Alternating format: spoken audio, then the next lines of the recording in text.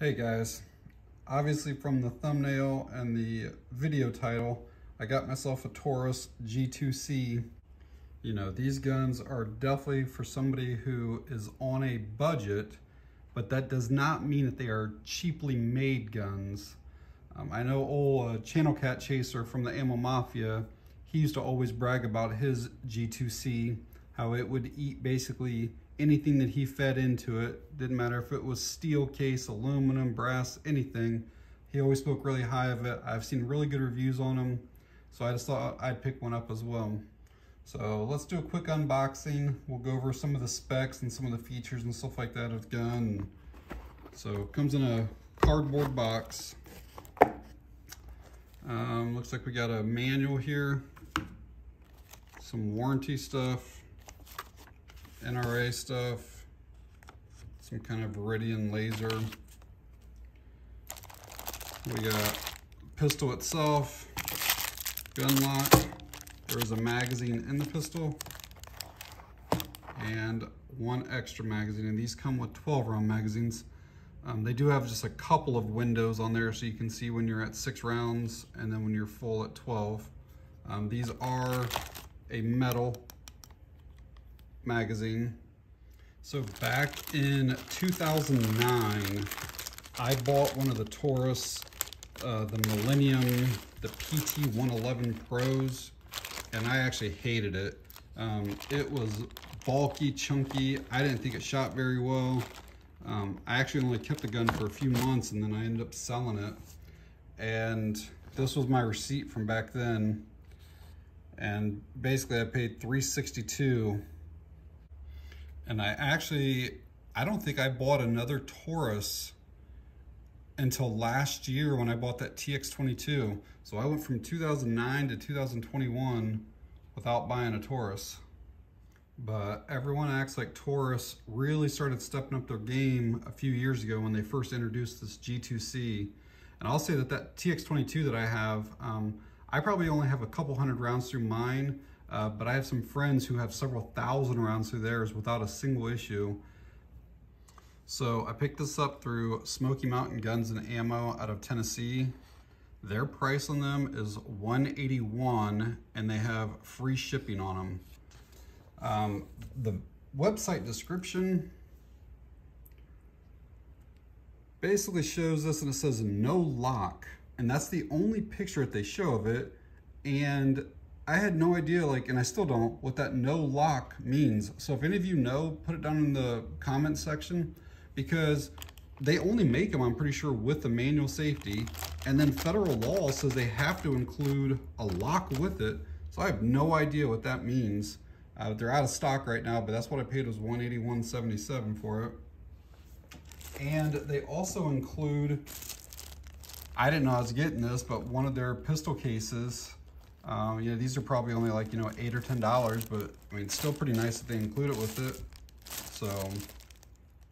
So this is obviously a 9mm striker fire. It is single action, but it does have double strike or restrike capabilities. So basically, if you were to squeeze the trigger and let's just say you have a weak primer or something happens and that bullet does not eject out, you can basically squeeze this again and again and again, if you needed to. Like I said earlier, magazines hold 12 rounds, plus you have one in the chamber, so 13 rounds. It's a very small gun. I mean, basically the size of your hand. But with 13 rounds, that's plenty for even for home defense, if you wanted to use it for something like that. The barrel on it is 3.2 inches. The overall length is 6.2. Height with the magazine is at 5 inches. The width is 1.2 at its very widest, which is where your controls basically are going to be there, is 1.2 inches. Trigger pull is just over 5 pounds, 5.5 pounds. I've seen different people test different ways, but somewhere around 5.5 pounds.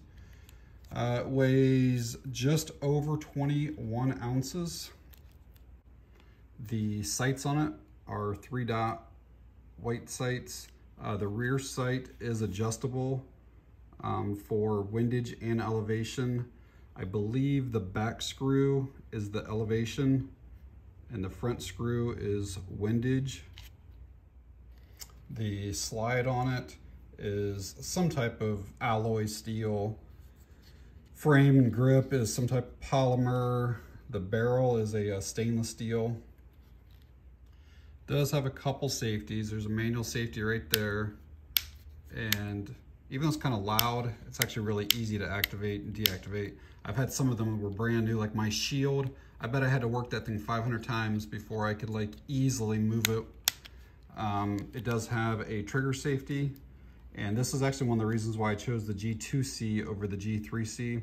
The G3c, the trigger is actually a little bit wider and the trigger safety sticks out a little bit more. And when you're shooting, like all you feel is the safety. You can't really feel the trigger, but this one, like it depresses basically all the way in against the rest of the trigger. Again, one of my buddies has the G3c and it was actually kind of uncomfortable to shoot.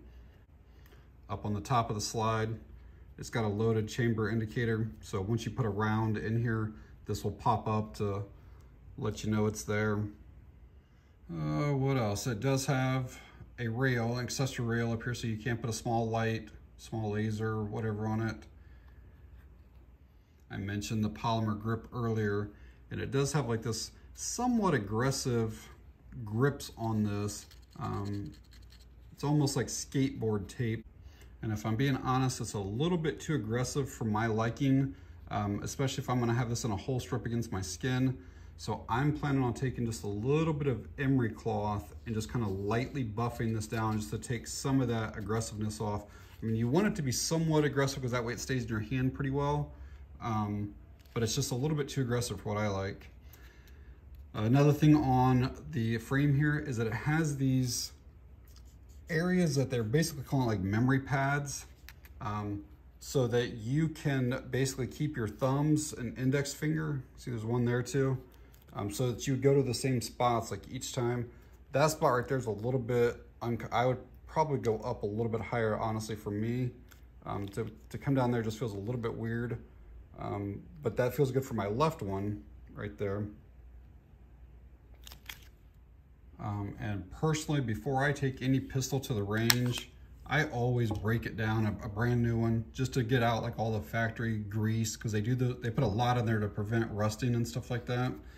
So this here is a lot like the Glocks, where you have to basically pull this back a little bit. Like that's gritty, that's real gritty right now. And then you have to pull this down. And then I know you gotta squeeze the trigger, and then it's supposed to slide off. It does, but man, that is tight. So yeah, I'm really gonna have to get this cleaned up and lube up the slide and everything, get these points here lubed up good. And then to finish breaking it down, you just remove your guide rod and your barrel. So, and that's it, and then we'll get everything cleaned up here. This is my P365 with the 12 round magazine in it. And I tell you what, that's not much of a difference there. It is a little bit longer on the slide. Let me get that a little bit closer back here. So, I mean, it is a little bit thicker grip on the Taurus. It has a little bit longer slide, a little bit taller on the height, but really not a whole lot of difference overall. I'd say that's maybe a ½ inch. So I talked about that 5.5 pound trigger pull earlier, but didn't show it. So let's see what that's like. So that is kind of gritty, and there's almost a little bit of a, I don't want to say a catch, but I can feel something right there. So again, it probably takes 200 or 300 rounds from most pistols to kind of get broken in. So kind of long take up, and then right there's the wall. So not bad. See what the reset is. Very short reset. So yeah, that's really nice. So I'm sure that, and then here's that double strike that I was talking about earlier. So you can just continue to fire that if you would need to. But I'm sure once this gets some rounds in it, that little catch or whatever, you can almost hear it right there. Hear that?